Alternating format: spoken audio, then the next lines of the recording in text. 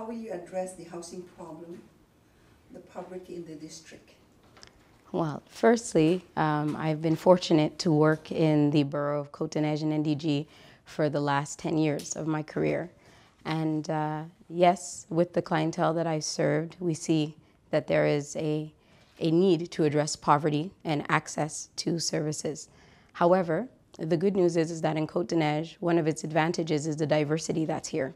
We have communities that are dedicated to supporting its citizens and have customized and adapted services. For example, I'll use FAMAS as an example, an organization that is long seated in the borough who supported the newly arrived from the Philippines, as well as the families that have been here, with 60% of the Filipino community of Quebec in Cotonej.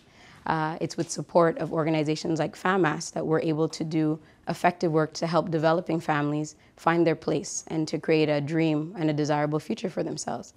The role that the borough can play, or municipal government can play, is to support organizations like FAMAS and like the Cotonej Black Community Association, which I'm the director, to ensure that these families are informed, are supported, and obviously are given a chance to give the best opportunities for their children.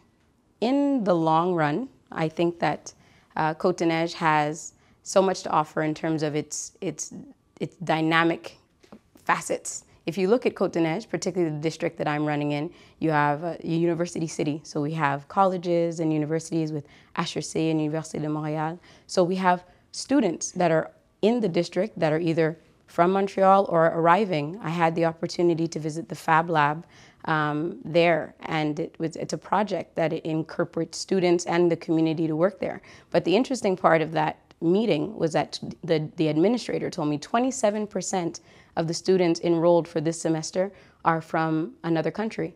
So we have this constant influx of innovation and diversity into Cotonej.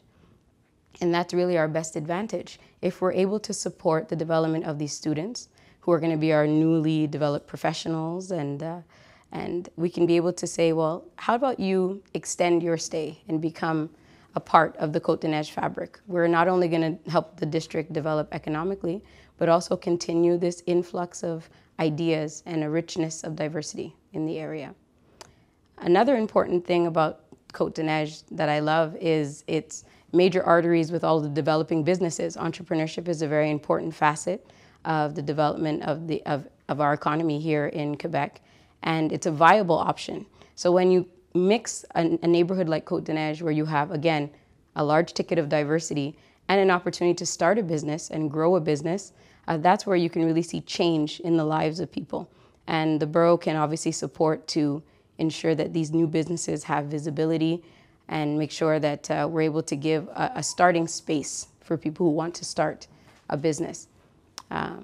Tourism is a factor here. We have the oratory that is in my district where thousands and thousands of people come to Montreal. And of course, they're exploring our neighborhood. They're exploring Cotonej. A wonderful project we've seen is the Placette, which is right on Cotonej and Queen Mary, where the restaurants that are there had an opportunity to put an outside terrace, which has been an attraction for the visitors. So is it possible that Cotonej can become the new Plateau Montréal?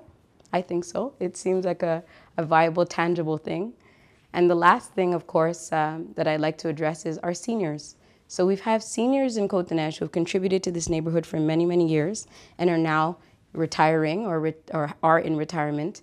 And one of the main things that the borough can support is obviously their access. Seniors who want to be able to use the parks and find things that are available to them. What are the services around? And of course, just general mobilization in the borough is an important facet of our platform.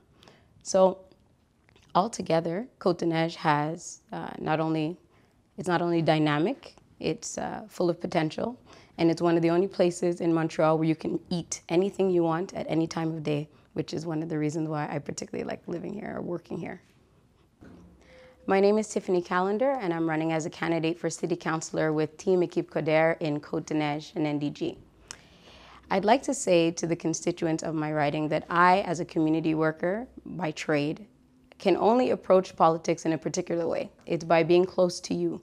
It's important that I know your needs, the things that you would like to address, and we can build together a common vision so that we can ensure that Côte-des-Neiges is not only a place to be proud of, but it's a place where we will build together.